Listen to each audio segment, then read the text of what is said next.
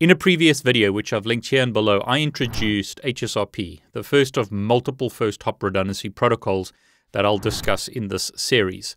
In this video, we're going to discuss HSRP in more detail. Please make sure that you watch that previous video before you watch this video, otherwise it won't make much sense. So make sure that you understand the basics of HSRP. In this video, I'm going to show you how you can force an election to take place where one router becomes the active router and another router becomes standby. I'm going to show you how to set up preemption where you can force one router to become the active router.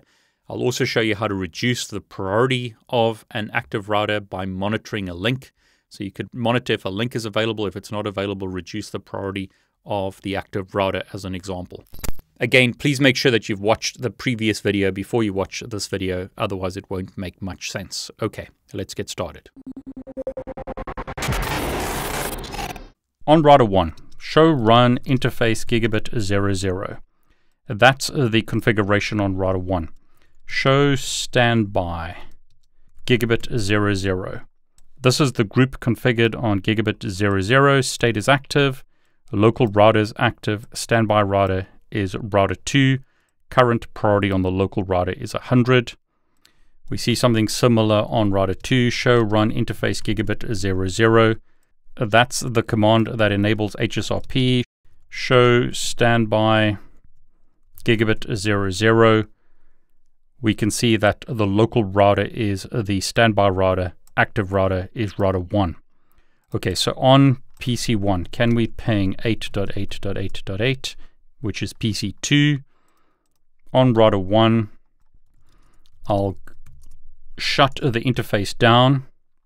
So active state has gone to init. On router 2, notice router 2 is active. And on the PC, the pings are continuing. Notice we lost, I'll just pause that. Notice here we lost one ping. So sequence number 9 dropped 10, sequence 11 worked. So one ping was lost in the changeover from router 1 to router 2. So just to prove the point again, on router 2, show standby gigabit 00. A local router is the active router, standby router is unknown. Let's see what happens when I no shut the interface on router 1. So interface has gone up. We can see it says here standby to active, but let's actually see what happens. So show standby gigabit 00. It says active router is actually router 2. Standby router is unknown because the state is speak. It's still trying to work out what state it should be in. And notice it went to standby. So show standby gigabit 00. A local router is in standby. We can see that their active router is router 2. Now that may work, but you may actually want router 1 to become the active router again. And the way to do that is to use preemption. So you configure preempt as a command, which basically forces control back to router 1.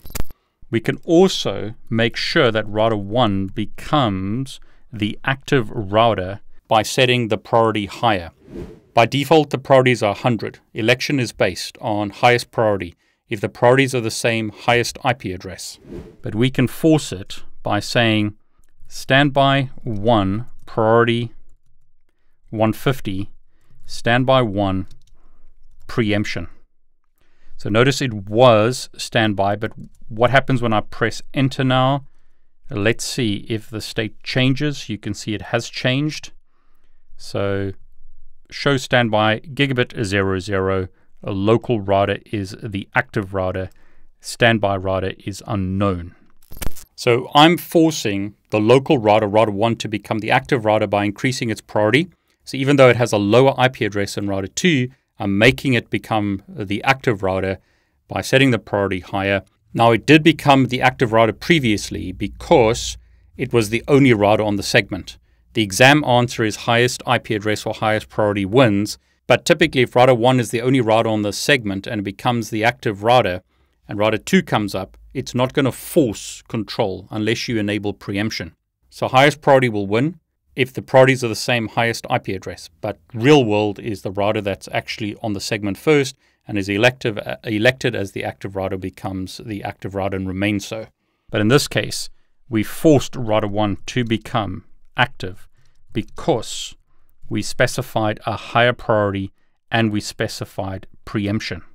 On router 2, you also want to enable preemption because there are cases when you want it to take control when it has a higher priority. And I'll demonstrate that now. It's out of the scope for ccna where we monitor interfaces. It's worth knowing about, but for the CCNP, you would need to know this, not for ccna. So on router 2, I'm going to say standby 1 preemption to force preemption. So the only commands I've done on router 2 are standby 1 IP address, standby 1 preemption. And the reason for doing that is router 1 is currently the active router. But if I shut down an interface on switch 2, we're going to have traffic going from PC1 to R1 and just dumped.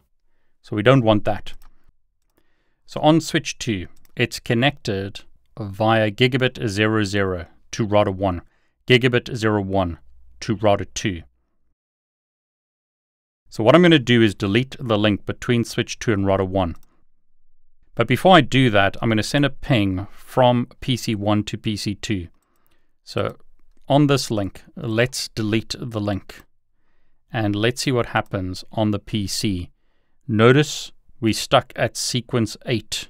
Even though that link has gone down, router 1 is still the active router. So what we actually want router 1 to do is lower its priority when that link goes down. And to do that, we can implement interface tracking. So I could create a tracking object and track the line protocol of an interface. So on router 1, I'll paste that command in. Track 1, this is just a number. Interface, the interface that we want to monitor, which was that gigabit 01 interface, a line protocol. Line protocol will tell us if the interface is up or down. And then what we want to do is track that on the standby group and decrement the value by 100. So I'll type do show run interface gigabit 00. At the moment, the priority is this. So what we want to do is lower that or decrement it by, let's say, 100 because router 2 has a priority of 100. So I just want to make sure that the value of router 1 is lower than router 2. So at the moment, show standby gigabit 00, and that should be standby 00. It's still the active router. So what I'll do is connect the link back. So this link is gigabit 01 on router 1. So it's back to where it was before, but we are tracking object 1. So notice, show standby gigabit 00. We are tracking this object. State currently is up. Show track, let's say object 1. Line protocol is currently up. If I delete that link,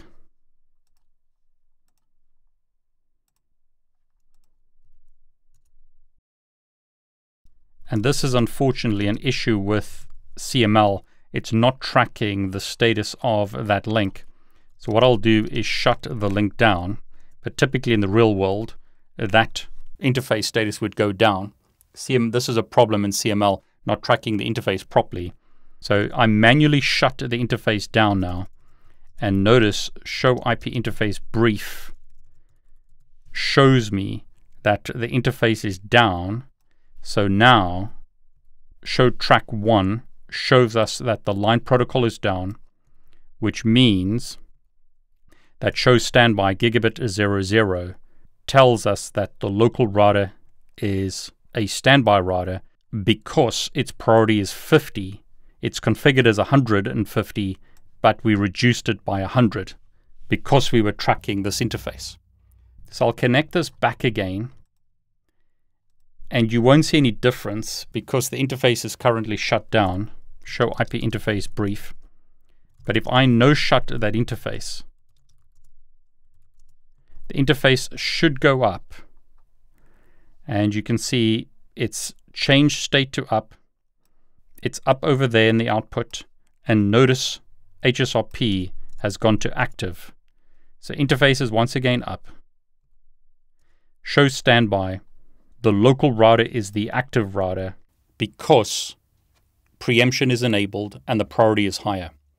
And what should have happened is on the PC, the pings should have just continued. So let's prove that point again. I'll clear the screen. Ping PC2. What I'll do is go on to gigabit 01 and no shut it. Because the interface is being tracked, the priority goes down.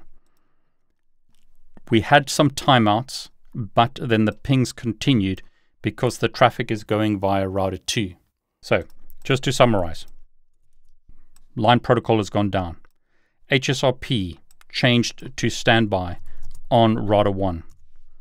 We can see that the local router is a standby router because its priority has been reduced. Router 2 has become the active router. You can see it there. So show standby, gigabit 00. Local router is active. Priority is 100. The priority of router 1 is 50 because it lowered its priority. There are a lot of things you can do in HSRP. You can also change the timers so that things happen more quickly. So on router 1, let's change the timer. First thing I'll do is no shut that interface. Go back onto gigabit 00, standby 1. A lot of options here, but let's change the timers. And with HSRP version 2, we can use millisecond timers to make things faster. So we can set the hello interval to 15 milliseconds and the hold time to, let's say, 50 milliseconds. So set it to very low values. On router 2, let's do something similar. So interface gigabit 00. Paste that in. Show standby gigabit 00. Hello time, hold time is that in milliseconds now. Previously, looking through the output, it was 3-second hello interval, 10-second hold time. So that means it only sent a hello every 3 seconds and it would time out after 10 seconds. Hence us losing some pings when forwarding traffic. The problem with setting it so low is, notice we're having problems here because CML can't handle such low timers. So let's set it to 150 milliseconds rather. And I'll do that on router 1 as well. Set it to 150 milliseconds. Show standby gigabit 00. That is our hello interval and hold time. Let's see if that works on this router now. Show standby gigabit 00. That looks better. CML, because it's a virtual environment, is not sending the hellos quick enough, so things don't work. But hopefully now, if we shut the interface down, we will not lose as much traffic. So on router 1, I'll shut gigabit 01. On the PC, we don't seem to have lost any traffic at all. Notice the sequence numbers all look good. We went from sequence 1 all the way to 18. Nothing was lost because it switched over very, very quickly because we reduced the timers. Now again, you can do many things with HSRP. There I've shown you quite a few things. I've shown you basic HSRP. I've shown you preemption. I've shown you priorities. I've shown you how to track an interface. I've shown you how to set timers. Lots of options to optimize HSRP. Now, if you enjoyed this video, please consider subscribing to my YouTube channel. Please consider liking this video and clicking on the bell to get notifications. I'm David Bombal. I want to wish you all the very best.